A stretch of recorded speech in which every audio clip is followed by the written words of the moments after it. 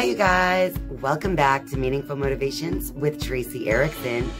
And of course, if you are new to this channel, welcome. My name is Tracey Erickson.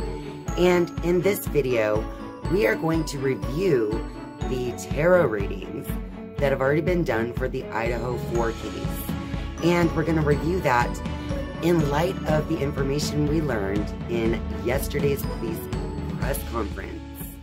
So stay tuned.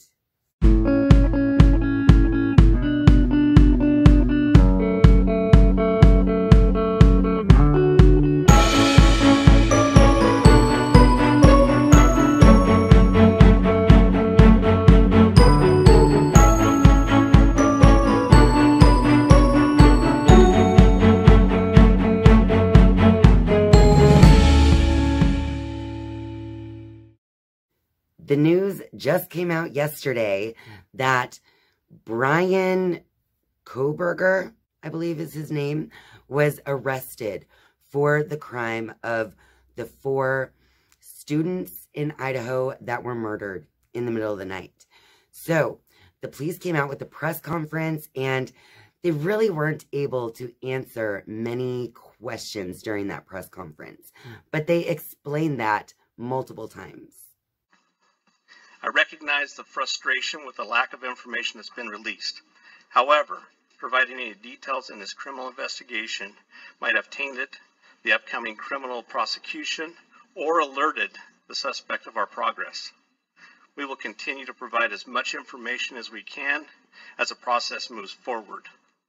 And let me preface, there's a pending case now in court, and I and my office and the investigators have to live with the restrictions that our Supreme Court places on pretrial publicity.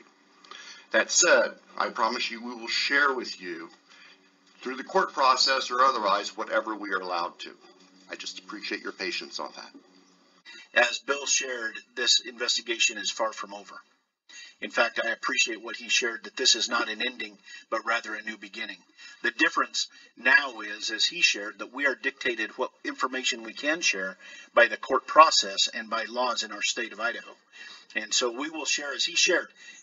Mr. Thompson is absolutely committed to share everything he can share through the court process. And based on what Kaylee Goncalves had told us, even in the very first tarot reading that I did about this case, she said to be patient. And we even got the void card and faith card next to each other, basically asking us to have patience through these times where we're not getting any information and we can't get any information, but we must have faith in the process. Void and faith were flipped over in the deck. I feel like with these two together, it's like the patience comes during the time of the void. We just have to have faith that the answers are coming. Now, along with that idea of having patience, not only because there's going to be this time of a void where we're not getting any new information, we also got messages about having patience because it is only a matter of time before this case was, going to reach the court or reach that point of justice. It's only a matter of time before this reaches the point of justice. Things are starting to come to light, you guys. Remember how we kept getting the cards about patience? I think at this point, it really is going to be all about patience, because with, data, however you say it, but with all of that, there's just so much information out there to actually comb through that it's just going to take a long time, and you have to be ready for that. Yeah, hamster wheel, survive the daily hustle. So it's going to be like this grind that the investigators are doing right now, literally combing through. Oh my God, who even knows how much, right? We've received over 19,000 tips, and we've conducted over 300 interviews. Another thing that was somewhat answered in the tarot reading as well was that this suspect did not live in Idaho. This suspect had actually relocated to Pennsylvania where they live. So it's almost like he lived in an area close to the Idaho Four, but he also lived in Pennsylvania.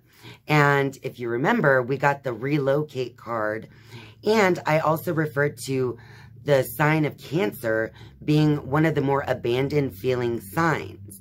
Now, if you know anything about the zodiac and those shadow aspects of the zodiac, then you would know that the Cancer feels abandoned because they are the ones doing the abandoning. So therefore, that was saying to us that this killer had abandoned the area and relocated. And then over here, we have sold, moving, physical, location change. So maybe this has to do with something to do with living situations, right? This could have to do with a living situation. This could have to do with that feeling of being abandoned that I was talking about. Kohberger resides in Pullman, Washington, and is a graduate student at Washington State University. Can you talk a little bit more about the suspect's connection to Pennsylvania? All I know is that he lives in Pennsylvania. And in the Idaho Four tarot reading, we were given the car as a trigger word. The card with the white car on it, if you remember. And finally, we got the last card here. It says triggers, name, car, place. And I find it interesting that in the picture, it's a white car. Because I did notice that the news, it is a trigger word right now. The car and the place where the car was is near the place of the crime. And we learned in the press conference that the police stated that they have found the Elantra. Hey, Chief. Have you guys found the murder weapon or the Hyundai Elantra? So we are still looking for all pieces of evidence, but we are still looking for the weapon. And I will say that we have found an Elantra. You've got Tannenbaum from Nonstop Local KHQ in Spokane. More about the Elantra. We saw reports that you mentioned that you recovered an Elantra, but can you specify where that was found? And we know that that was one of the biggest pieces of information you were asking from the public to tip. Were you able to provide an information on whether those tips led to this seizure of an Elantra? That's still part of the investigation that will come out in the future. Can you tell us if you eventually had a license plate number to the Elantra and how you tracked it to Pullman? That's still part of the investigation that will come out. And those are pretty much all of the things that really stood out to me that were confirmed through the press conference that the police gave just yesterday. So if you guys caught anything else that maybe I've missed, be sure to let me know in the comments section down below. Just remember that we have to be patient while we're just kind of waiting for everything to happen. They made it very clear that they're not giving any more information up until this suspect is in court in Idaho. So, like Kaylee was telling us in the beginning, we must just be patient, and it's only a matter of time before this case reaches the point of justice. Well, that about wraps it up for this video.